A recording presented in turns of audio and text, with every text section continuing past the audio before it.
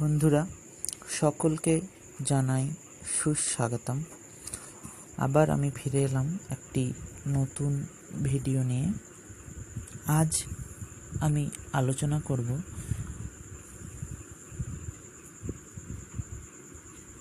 নবম শ্রেণীর একটি বিষয় নিয়ে, যেটি হলো প্রথম অধ্যায়ে নবম শ্রেণীর এই বিষয়টি রয়েছে। প্রথম অধ্যায়টির নাম হলো গ্রহরূপে পৃথিবী। আর এই অধ্যায়ের একটি গুরুত্বপূর্ণ বিষয় নিয়ে আজকে আমাদের আলোচনা। আমাদের আজকের টপিকটি হলো গোলাকৃতি পৃথিবীর প্রমাণ।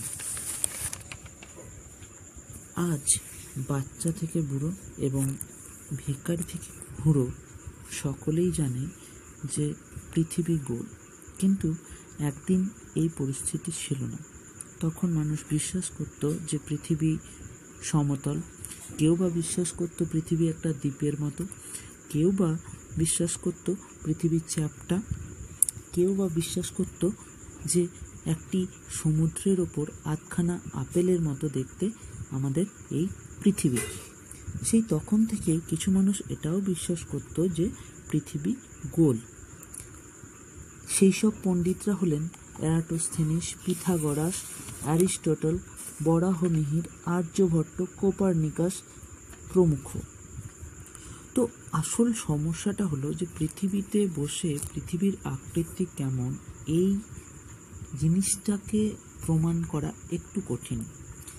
তো সেই কারণেই আমাদেরকে বহুদিন পর্যন্ত নির্ভর করতে হয়েছে পৃথিবী যে গোলাকার তার অপ্রত্যক্ষ প্রমাণের উপর।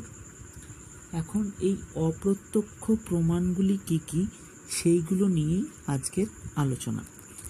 পৃথিবী যে গোলাকার তার বিষয়ে যে অপ্রত্যক্ষ প্রমাণ রয়েছে, যে প্রথম প্রমাণটি নিয়ে আমরা আলোচনা করব এখন, সেটি হলো পৃথিবীর গোলাকার ছায়া। পৃথিবীর গোলাকার ছায়া, এটা খুব সহজ বোঝার ক্ষেত্রে যে একটি গোলাকার বস্তুর ছায়া সবসময় গোলাকার হবে এবং একটি লম্বা বস্তুর ছায়া সবসময় লম্বা হবে। কখনোই একটি লম্বা বস্তুর ছায়া গোলাকার বা কখনোই একটি গোলাকার বস্তুর ছায়া লম্বা হতে পারে না। তো তাই এই কারণেই যখন চন্দ্রগ্রহণ হয়, আসলে চন্দ্রগ্রহণ হলো চাঁদের ওপর পৃথিবীর ছায়া। তো যখন চন্দ্রগ্রহণ হয় তখন পৃথিবীর যে ছায়াটা চাঁদের ওপর পড়ে সেটা গোলাকার হয়। তো এটা এই কারণেই সম্ভব হয় যেহেতু পৃথিবী গোলাকার। যদি পৃথিবী লম্বা হতো তাহলে পৃথিবীর ছায়াটাও চাঁদের ওপর যখন পড়তো সেটা লম্বাই দেখাতো। যেহেতু পৃথিবী গোলাকার, তাই আমাদের যখন চন্দ্রগ্রহণ হয় তখন পৃথিবীর ছায়াটা গোলাকারভাবে চাঁদের ওপর পড়ে। এটি একটি পৃথিবী গোলাকার তার একটি অপ্রত্যক্ষ প্রমাণ। আমরা যে দ্বিতীয় প্রমাণটিকে নিয়ে আলোচনা করব সেটি হলো দিন ও রাত। সেটি হলো দিন ও রাত। এখন বিষয় হলো, যদি পৃথিবী সমতল হতো তাহলে সূর্যালোক যখন পৃথিবীর ওপর পড়তো সমগ্র পৃথিবীর ওপরেই সূর্যালোক একসাথেই পড়তো। তাই সমগ্র পৃথিবীতেই একই সাথে আলো এবং একই সাথে অন্ধকারও হতো। কিন্তু বাস্তব ক্ষেত্রে তা হয় না। যেহেতু পৃথিবী গোলাকার, তাই যখন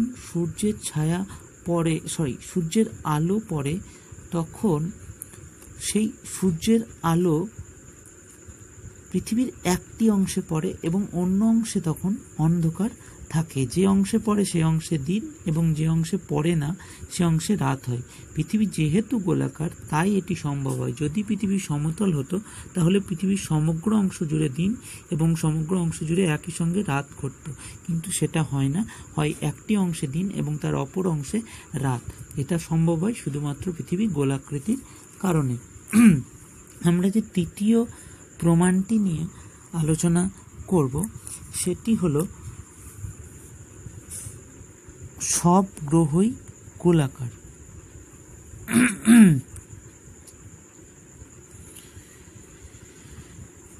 এখন যদি একটি দূরবীনের সাহায্যে আকাশের দিকে চোখ রাখা হয় তাহলে দেখতে পাবো যে যেসব গ্রহগুলো ঘুরছে সেই সব গ্রহগুলোই গোল। পৃথিবীও তো একটি গ্রহ, তাহলে পৃথিবী যদি একটি গ্রহ হয় তাহলে সেটিও গোল হবে না কেন অন্য গ্রহদের মতো? তাই এটা হতে বাধ্য যে পৃথিবীও গোল, যেহেতু অন্যান্য গ্রহগুলো গোল তাই পৃথিবীও গোল। 4 নম্বর যে প্রমাণটি নিয়ে আমরা আলোচনা করব সেটি হলো গোলাকার সমুদ্রপৃষ্ঠ। আমরা এখানেই লিখি 4 নম্বর প্রমাণটি হলো গোলাকার সমুদ্র পৃষ্ঠ। তো যদি পৃথিবী সমতল হতো সেক্ষেত্রে পৃথিবীর সমুদ্র উপকূলও সমতল হতো এবং সেই সমতলে যদি কোনো চোখ রাখা হতো সমুদ্র উপকূল থেকে, তাহলে কোনো একটি জাহাজ সমুদ্র উপকূল থেকে দূরে গেলে সেই জাহাজটির সমগ্র অংশই দেখা যেত, সেই জাহাজটি যত দূরেই যাক না কেন সমুদ্র উপকূল থেকে। হয়তো দূরত্ব অনুসারে সেই জাহাজটির আকৃতি ছোট দেখাতো, কিন্তু সেই সমগ্র জাহাজের সমগ্র অংশটি দেখতে পাওয়া যেত সমুদ্র উপকূল থেকে। কিন্তু বাস্তবে তা ঘটে না। দেখা যায় যে যদি কোনো জাহাজ সমুদ্র উপকূল থেকে যত দূরে যায় সে ততই তার একটি একটি করে অংশ অদৃশ্য হতে থাকে। যেমন প্রথম যত দূরে যায় প্রথমে তার জাহাজের নিচের অংশ এবং তার পরবর্তীকালে তার মাস্তুল, এবং একটা সময় পর সমগ্র জাহাজটি সেই মানুষটির চোখের অন্তরালে চলে যায় বা অদৃশ্য হয়ে যায়। এটা সম্ভব হয় শুধুমাত্র পৃথিবী গোল বলে। যদি পৃথিবী সমতল হতো তাহলে কিন্তু পুরো অংশটি দেখা যেত, হয়তো আকৃতিতে ছোট দেখাতো কিন্তু পুরো অংশটি দেখা যেত, কিন্তু তা ঘটে না। দেখা যায় যে সমুদ্র উপকূল থেকে জাহাজটি যত দূরে যায় ততই সে অদৃশ্য হতে থাকে এবং একটা সময় পর পুরো অংশটি সেই মানুষটির চোখ থেকে অদৃশ্য হয়ে যায়।